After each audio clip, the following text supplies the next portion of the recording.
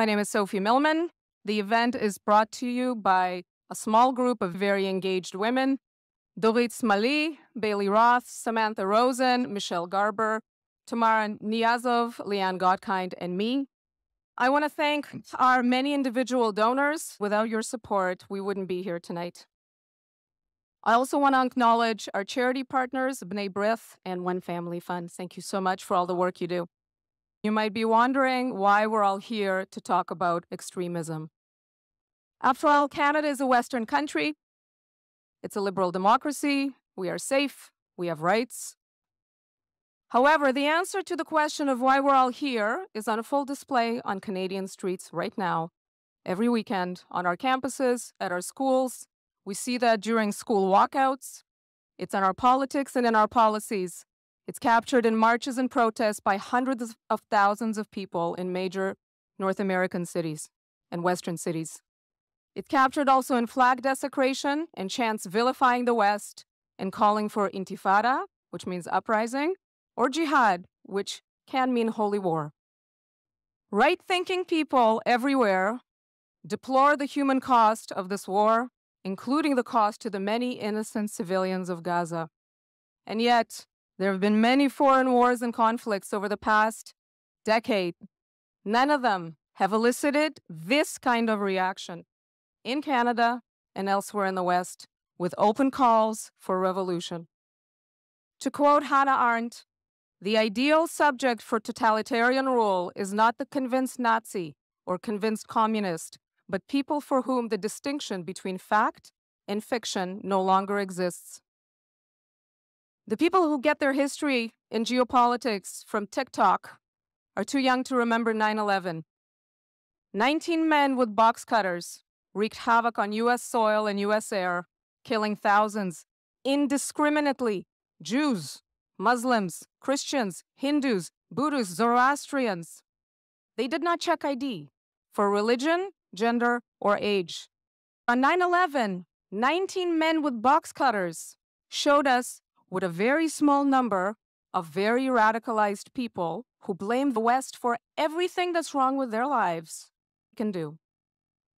The nightmare of October 7th wasn't special just because it happened to Israelis. It was special because it was the only mass murder of civilians that has not been resoundingly condemned by the international community, by academics, by rape crisis centers, by the Red Cross, and by the UN. In some quarters, it was celebrated, actually. And in others, there was a lot of equivocation and excuses, as if 1,400 civilians could have deserved it. This war is the only war that caused our streets to flood with hundreds of thousands of protesters calling for violence in Canada and elsewhere in the West. How did we get here?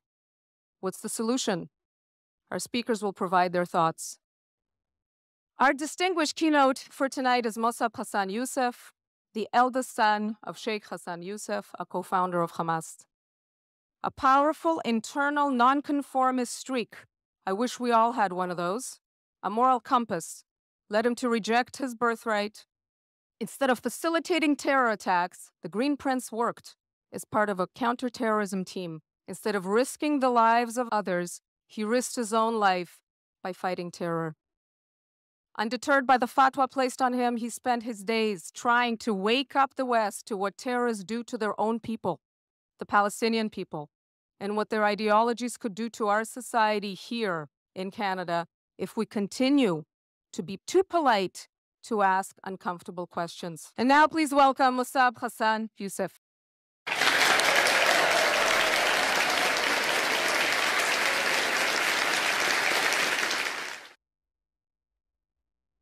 Thank you. Please sit down. Good evening, everyone. Thank you for the warm welcome. Standing ovation before we start. No pressure.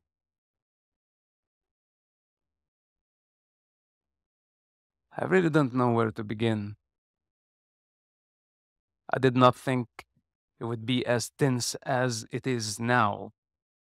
People ask, what's your motive? Or what's the turning point? the turning point, as there is such a thing as the turning point. First of all, I did not leave Hamas yesterday. It has been many, many years. My fight with Hamas started way before I met any Zionist. Since childhood, they tried to repress me. They tried to contain. They did everything within their ability. Bad things. And they are still trying. We're telling people the danger is spreading. And if we don't eradicate Hamas in Gaza, it's going to go all over the place like wildfire. Much faster than anybody is thinking. It's very different than 20 years ago with all the social media. They are infiltrating schools. They're spreading hatred. If the situation continue to be like this for another year or two, everything will collapse. So many people abused this cause called Palestine, projecting whatever human desire they have through the cause. Beneath the surface, lust, hatred, delusion, anger, violence.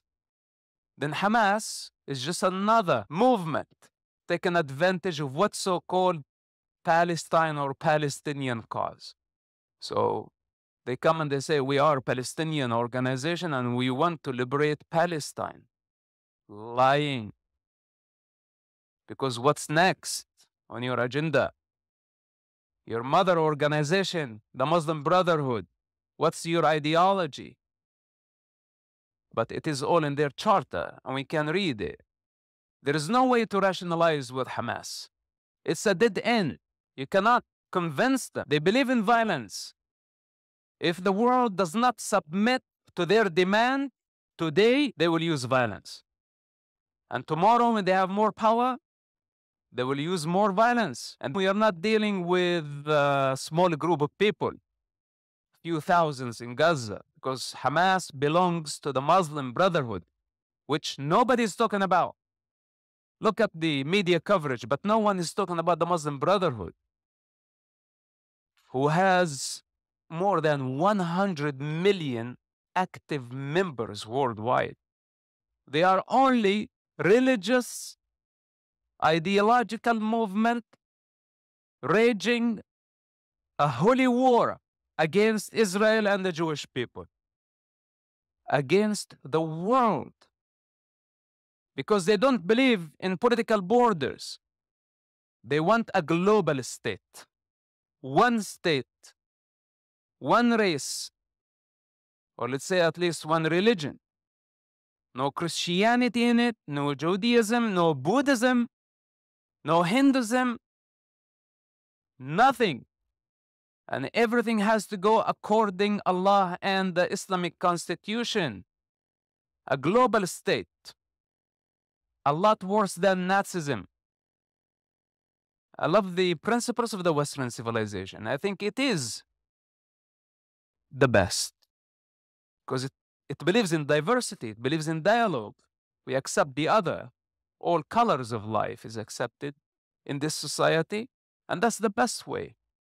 And the alternative to this is violence, is a dead end, destruction, more human suffering. And what we saw on October 7th, that was the peak of their evil. 35 years in the making. And we have to prove them wrong. If we don't prove them wrong today, that their violence is taking them nowhere, we have failed big time. Because it will not be only Hamas. It will be many other groups blackmailing democracies worldwide. We saw the Mexican cartel wearing Hamas outfit, celebrating Hamas. Because when criminals and savages everywhere, they see that one group was able to bring a democracy to its knees. You see all this global pressure on Israel to stop now, ceasefire, please. And Hamas so happy about this. This is what they wanted, legitimacy, that the world is willing to meet with their demands and beg for forgiveness, forgetting what happened just less than 2 months ago. What Hamas committed on October 7 was a genocide by all standards. For those who watched the atrocities of Hamas, to understand the nature of their attack that was not measured by how many people died on October 7th. It was how they died and why they died. Where Hamas moved from door to door, annihilating everything in their way. 20 communities were wiped out. Women, children, infants, raping, looting, burning, blowing up, then taken hostages. Then Hamas does not stop there. They go back to Gaza, use an entire society as human shields. When Hamas leaders take refuge among their tribes, among their families, what are you expecting from Israel? And Hamas killed many of the Gazans. Then Hamas statistics about civilian casualty is not accurate. They are lying. It's a lot less than what they are announcing. And many of the photos that they have, they took them from Syria years before the Gaza war. And the world doesn't even know the difference. An entire nation failed to condemn the savages. Not even one decent individual stood and said, this does not represent us. Seeing the barbaric attack of Hamas, documented by their own media, that is not a propaganda. Everything was cut on a camera. The world failed to condemn Hamas for first committing a genocide, for second taking human shields to kidnap infants, demanding the exchange to release mass murderers in return. The United Nations, they failed to condemn Hamas. Russia is giving Hamas cover. China is giving Hamas cover. It's the wild card that Putin needed to shift the attention from Ukraine to the Middle East, knowing when he ignites a religious war in the Middle East, nobody would think about his moves in Europe and in Africa, trying to change the world order, moving through Iran to just destabilize the entire region and drag Israel, the United States, NATO into an ugly war. He's messing with the global security, with the future of humanity. US campuses, there is increase of the anti-Semitism, blaming Israel, blaming the Jewish people. You take a state, the only true democracy that has so much diversity in the Middle East, all type of ethnic groups, Druze, Muslims, Christians, everybody practicing their religion freely, where Arabic is an official language, where are representatives of the Arab community in the parliament, in the Knesset. And you say that this is an apartheid state committing genocide? Who initiated this? What worries me that the university submitted to their pressure. The students, they're just young. They don't know the Middle East. They don't have the power to discern what's going on. This type of forces, they love to thrive in chaos. When there is death, there is war, there is civilian casualties, this is their opportunity to rise, to project their hatred. But they're mistaken, because it's not over yet. And we will restore order. We will eradicate Hamas. And we will bring the world back to stability. In this climate, they cannot thrive. They will die. So we can continue our denial And we will be next. It's not that far. All of us can fight evil, and nobody has an excuse to sit down and wait for death creeping. If we don't contain it, it is going to go out of control. We will all pay the price for that. Israel is fighting on our behalf in the Middle East. It's my fight, it's your fight, it's the free world fight.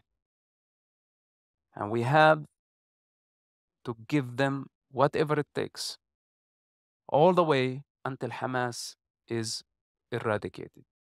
To put it into the Canadian context, we have an amazing panel for you.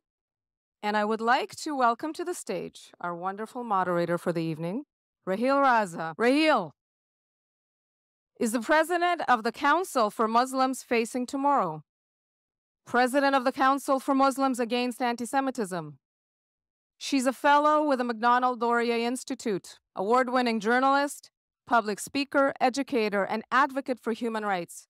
She is the recipient of the Queen Elizabeth Diamond Jubilee Medal for service to Canada and accredited with the United Nations Human Rights Council in Geneva for her work. Raheel, over to you.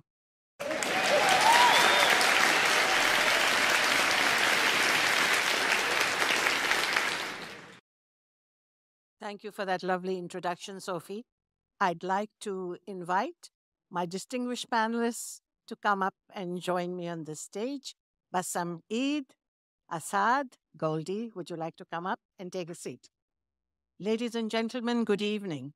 My mind is still reeling from Mossab's talk. I'm sure yours is too. It's the tragedy of October 7th. We know beyond a doubt, especially after hearing Mossab, who carried out this murder and mayhem and under whose instructions. You will hear all about their agenda from our speakers. What is clear is that this is not just a Jewish problem. You all know what starts with the Jews never ends with the Jews. You will notice that we are all here from diverse communities. What is happening is our problem, yours and mine. For we've seen it unfold on our streets in the most heinous ways. So let's own it. As Canadians, we have to ask ourselves the question, why is the turbulence in the Middle East creating havoc on the streets of Canada? I'll tell you why, because this is the result of a well-crafted strategy, cleverly planned over many years. If these rallies were really about human rights, and as Sophie said so correctly, let's ask, why aren't they rallying against China's genocide of the Uyghurs, the mass killings in Yemen due to the war between Iran and Saudi Arabia, massacre by the Assad regime in Syria, and the list goes on.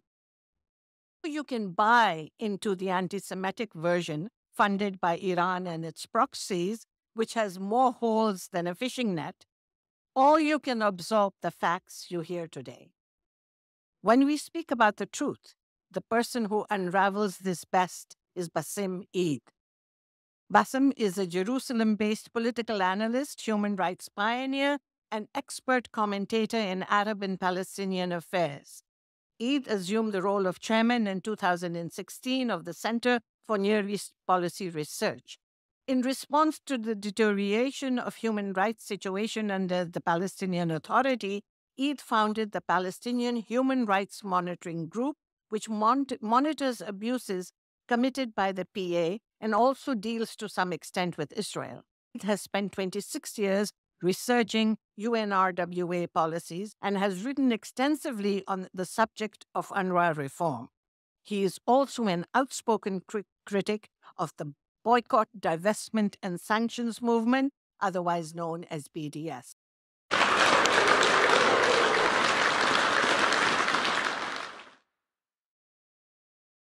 Europe never ever fallen in love with the Palestinians.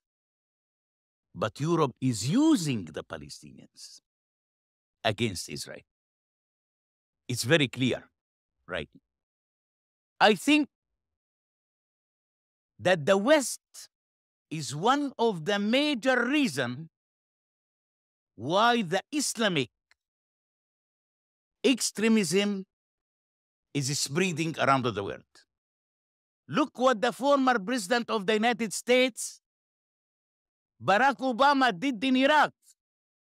He flee from Iraq and he offered the Iraq on a golden plate, a tray to the Iranians. Look to the current president, Biden. He flee from Afghanistan and he offered it on a golden tray to Taliban. What you are expecting then? What are you expecting after that? You should have to expect terror. You should have to expect only terror. And I think that the only one right now who is dancing on the bloodshed in the Middle East are two people: the Iranians and Putin. This butcher, Ibrahim Raisi, couldn't sleep at night unless you will hear how many hundreds of Palestinians has been killed in Gaza. This is what the Palestinians getting from the Iranians. Brutal, terrorist, barbaric organization like the Hamas and the Islamic Jihad. This is the brotherhood movement. This is exactly the mission of the brotherhood movement. How to grow up more and more in the West. Nobody mentioned the entire war right now between the Muslims themselves, the Sunnis and the Shia. This is a real war right now taking place, which Iran, by the way, is a part of it. Look in Pakistan. They are exploding mosques during the Friday prayer, while thousands of people are inside. Once it's done by the Shia, and the second Friday done by the Sunnis. This is the real threat. And everything is coming out of Iran. Even that the Islamic Brotherhood movement is a Sunni, but in the meantime, the Iranians has no objection to be their friends. Because the agenda is much more important than the religion for the Iranians. And if the agenda is to concentrate on Israel and to fight Israel, let's go ahead with it. They are very happy to spend a lot of money in that. So where is the West? Where is the West? The Islamic Brotherhood movement is growing slowly in many Western countries right now. These people even became so rich. I don't know from where they are getting their funding and their aid. And they are supporting and they are donating a lot of money for terrorist organizations. The former president of Sudan, Omar al-Bashir, after they arrested him, you know what they found in Sudan? They found that the Hamas already invested in Sudan $5 billion in hotels, in restaurants, in biggest apartments. Hamas investing money in Sudan. Why they invested in Sudan? Because Omar al-Bashir is also a member of the Islamic Brotherhood movement, like the Hamas and like the Islamic Jihad. Qatar is another story which I don't know why the world is keeping so silence on the terror that Qatar is also spreading around the world. They are supporting the Islamic Brotherhood. Nobody is mentioning Turkey. Turkey also supporting terror of the Islamic movement. And their people are starving in Gaza. Their people are without shelter under this war. Thank you so much, Bassem. To speak to the issue of hatred across university campuses and the virulent anti-Western propaganda, I'm going to invite a young man who's lived it personally and will share his story. Asad Sam Hanna is an American Syrian activist in the field of counterterrorism and de-radicalization. Hanna is an advisor to the Lobo Institute, which works in different countries on de-radicalization and disarming children. Before that, he worked with various organizations in the MENA region and in the US. He is going to speak about his personal journey and the climate at Ivy League universities, plus he will address the issue of follow the money. Sam?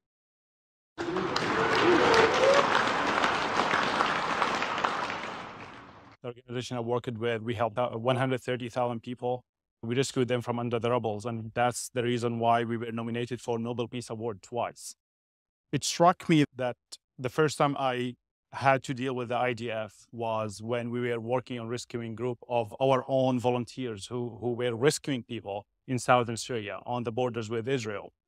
And the Iranian forces, the IRGC, were advancing on the ground. We got trapped in a very small area. And we know if the IRGC will reach us, they will just behead every one of us, every single one of us. They did that in many places.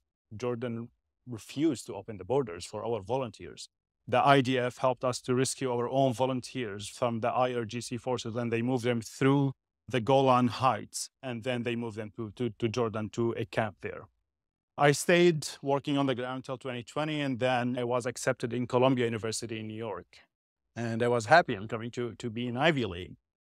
I was so surprised that people in Ivy League, they don't know what real life is. They think the UN is the one who's going to solve all the world problems. They believe that the theories in book applicable in real life more than what's happening really on the ground. You give them facts, you give them numbers, you give them real statements from people on the ground saying that's what's happening. They refuse it. They blind their own students because they don't want them to see the reality. And if you look on all the professors of the Ivy League university, they are from one kind, one background, one method of teaching. As example, about who is influencing universities, who is influencing students. The special envoy from the US government to Iran, his security clearance was frozen a couple months ago because he shared confidential information with the Islamic regime in the negotiation in Austria. They found out and they froze his security clearance because he's damaging the national security of the US. He's still under investigation by the FBI, but what happened? He lost his job. So Princeton University, the Ivy League, offered him honorary seat to lead the teaching about political science. That's the person who shared confidential information, classified information from the US national security with the Islamic regime of Iran. Princeton gives him honorary seat to be teaching students. And that just shows you who is influencing students. Another thing to look at, as Raheel mentioned, follow the money. Guys, the Muslim Brotherhood in the last couple of years, they invested $4.7 billion in Ivy Leagues, only in the US. $4.7 billion. That much money, they can build their own Ivy Leagues. They can build the best institution, $4.7 billion. But they don't. They want to influence what the West has. They want to influence Canada, what the US, what Europe has. They don't want to compete with the good. They want to change the good to be bad. They want to change the good to be serving their own purposes. Those who are organizing marches in the streets, they are getting a lot of donations from Qatari, from Muslim Brotherhood organization, like millions of dollars after the first 2 weeks was funneled through those organizations. None of those organizations are saying we want to save civilians on both sides. Who are the puppet masters that fund and support all the hate we see around us? Why is there foreign funding coming into our mosques, educational institutions, and Muslim organizations? Did all this happen overnight? No. This has been in the making for years. And let me remind you, warning bells were sounded.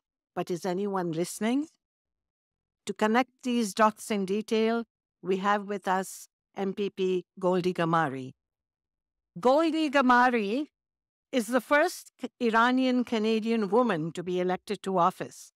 She is a member of the Legislative Assembly of Ontario representing Carleton. She serves as the chair of the Standing Committee on Justice Policy.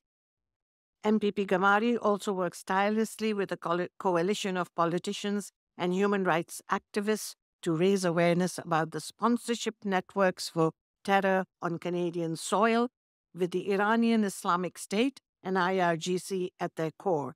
And she advocates for the liberation of the people of Iran. The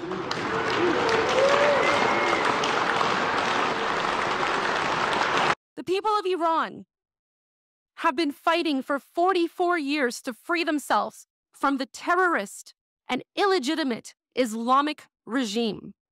This is the same Islamic regime that has founded, funded, armed, and trained Hamas. The same terrorist and illegitimate Islamic regime that spreads anti-Semitism and denies the Holocaust. If we want to fight terrorism, if we want to fight the root cause of evil, we need to recognize it for what it is. There is a large and powerful pro-Islamic regime lobby group, not just Iranians, but reporters from all nationalities and all ethnicities, and they spread these lies and this misinformation. And why do they do this? They do this because they are Islamic regime apologists. They want to keep the terrorist and illegitimate Islamic regime in power by trying to say that they are nice and they want to reform and they just want to live with everyone else. And that is not the case at all. These people are terrorists. You cannot negotiate with them. Just a few days ago, they executed a 16-year-old boy, a 16-year-old Iranian boy. They hanged him. The crime doesn't matter because they make up fake crimes. In fact, they execute Iranians under the crime of corruption against God, whatever that means. We are talking about an Islamo-fascist regime. And what's even more frustrating for Iranians is that we have been sounding the alarm for years, and no one has taken us seriously because no one thought that our concern was Canada's concern.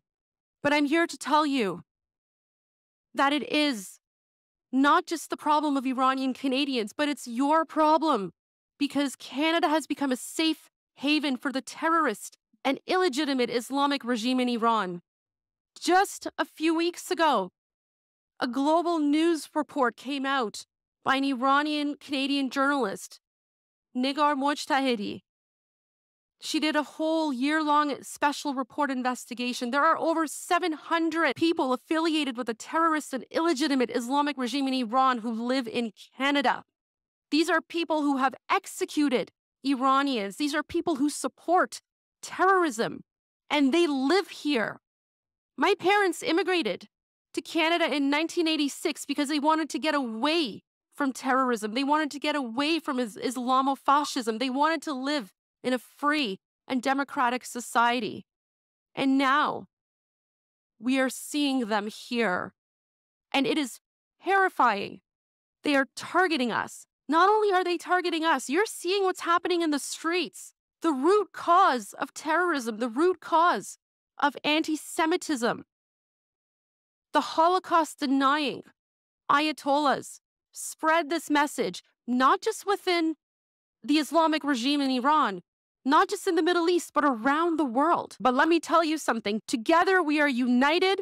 We will fight terrorism and we will make sure to bring peace back because this war is our war and we are in it together. Thank you. Thank you, Goldie. Thank you so much. We have a few questions from the audience. So Basim, this is for you. If you want to pick up the mic. What's being taught in schools in countries that surround Israel about Jews and the West? How is the West viewed through the eyes of Palestinian, Jordanian, and Syrian children? The West are the major donors to the Palestinian textbooks and the Palestinian curriculum. The West knows that those textbooks and that curriculum is full of violence and hatred towards Jews. Personally, I appeared in front of the EU in Brussels. I met with 28 different parliamentarians over there. I explained to them what's really going on. I even translated some of the textbooks to English to make it easier for them to understand what is going on. Everybody in that time told me it's really horrible and we should have to do something. But what has been done since probably 8 years ago until today, I think zero thing. And they still continue supporting, by the way, the Palestinian judicial system, the Palestinian curriculum, and the textbooks. And this is another subject which has been dealt recently, Israel, Egypt, United States, and Europe. When they start talking about what's after the war, I think that Israel raised the issue of the textbooks also. Not only the security of Gaza, not only who is going to control Gaza, but also the issue of the textbooks has been raised by the Israelis. I hope that really after the war, the international community, including Israel, will start focusing more and more seriously towards the curriculum and the textbooks, because I am a person who believes that peace starts from the schools. Okay, Bassem. It's one thing to give your message to an audience outside the West Bank and Gaza. How do you give the same message to Palestinians? How do you talk about these issues with people in the West Bank? I have to tell you that from 2000 till 2014, 14 years, I used to appear on a live program on the Israeli TV in Arabic, not in English, not in Hebrew. And that's a weekly program, live program, that 3 Palestinians with another Jewish guy sitting and talking about the current situation. What I already said in English here and everywhere, I already repeated for millions of times in Arabic. And when I used to travel to some other cities next day, people coming to me and saying, "You was wonderful yesterday night." People knows exactly what's really going on. Much better than myself, by the way. Because I'm getting my information from the people direct. What they are feeling, what they are thinking, what they are expecting. And people talking. When I want to talk to them, they are talking. But when any foreigner coming to them, people are feeling so scared. Or they don't want to talk, or people will start lying when they are talking. Thank you. Thank you, Bassem. Question to you, Assad. How can we look at the situation in universities, educational institutions? I think everyone has a responsibility, starting from the kindergarten to the universities, to the Ivy League. Question the university and the schools on their curriculum. Our problem is also the politicians. We see people like Ilhan Omar, Rashida Tlaib, AOC, who are leading voices against the Israelis, against the Jewish people, supporting Hamas, sending money to Hamas. And the US used to have a lot of restrictions on laundering money or investing for the IRGC regime or the Hamas organizations. But recently, in the last 2 years, we have seen a lot of restrictions being removed, and that gave the Islamic regime a lot of access to money. The massacre happened in Israel just 2 weeks after the US government gave them access to $6 billion in offshore and US accounts. So don't tell me this money will be used for fixing streets and electricity. Money which is supposed to go to fixing streets will be sent to Hamas, to Gaza, to kill people. I have a question for you, Goldie. This is from Rizwan Mohammed, a seasoned journalist and a political commentator. And his question is, why is there such a strong media bias in Canada? I know there was a story that came out just after the October 7 genocidal massacre by the Hamas terrorists, where I guess there was an internal memo by CBC News saying that you cannot label Hamas as terrorists. And that was very shocking to me. Hamas is a listed terror entity in Canada. So I really don't understand why CBC, which is a state-funded media outlet, as a Canadian citizen, I just don't understand why there would be a memo saying do not refer to them as terrorists when they're listed as a terrorist entity on the Canadian terror list. What Sam said about the $6 billion going to the Islamic regime in Iran is really important because the Islamic regime also has a huge propaganda network, and this ties into the media bias. We're talking about the Quds News Network, which is literally a Hamas propaganda mouthpiece that's funded by the terrorist Islamic regime in Iran. We're also talking about Al Jazeera, the mouthpiece for the Qatari foreign intelligence.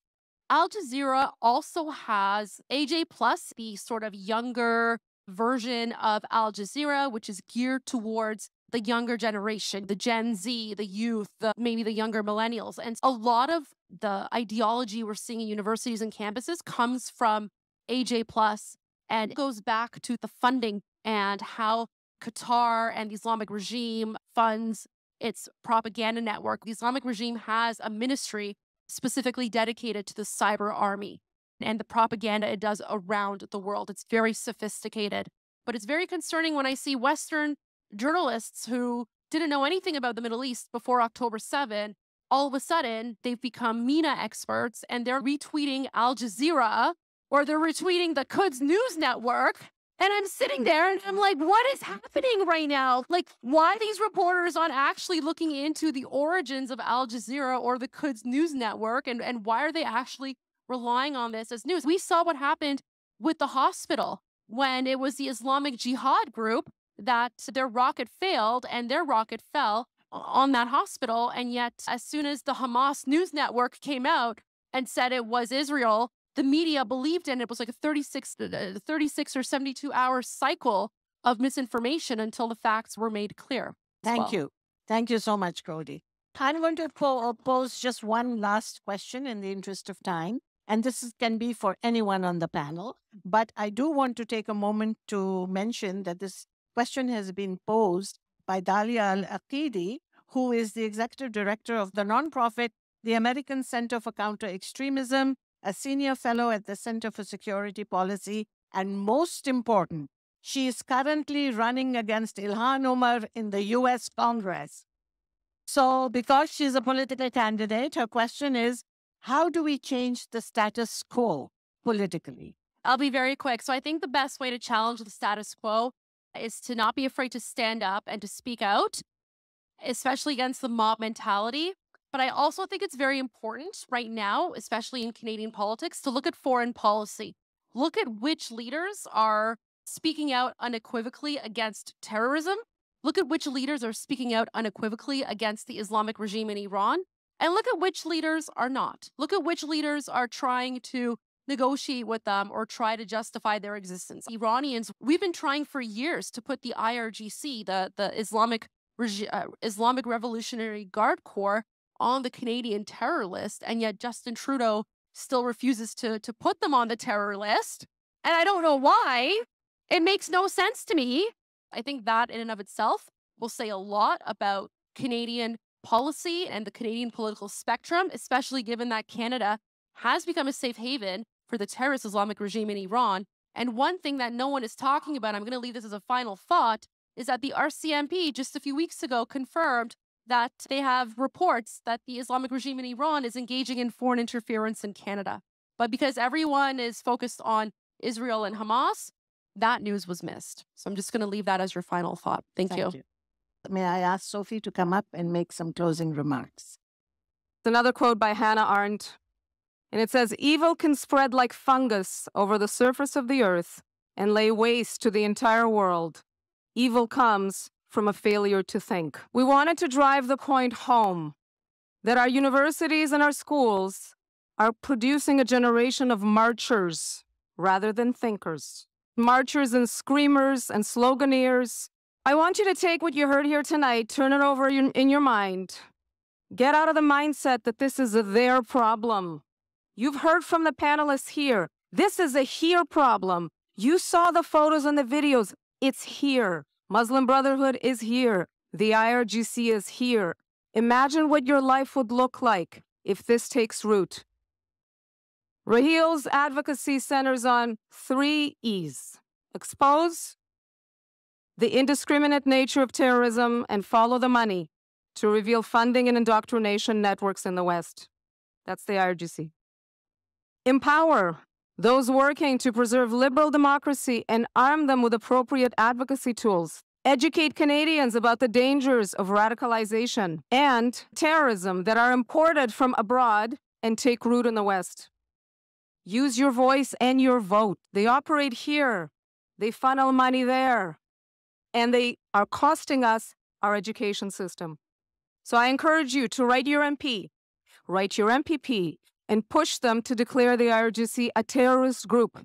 It's a crucial link in the spread of radical ideology, both in the Middle East and in the West. Write to your school trustees, your alma maters, and standard bearers in the media. Demand that our educational curricula, media, and public discourse respect Canadian laws that ban glorifying and equivocating around hate. Support teachers and professors who are getting canceled every day for working to root education in history and facts rather than personal truths. And demand accountability from police, politicians, and educators to take positions that aren't just convenient and popular and pleasant, but ones that keep all Canadians safe now and into the future. Thank you so much.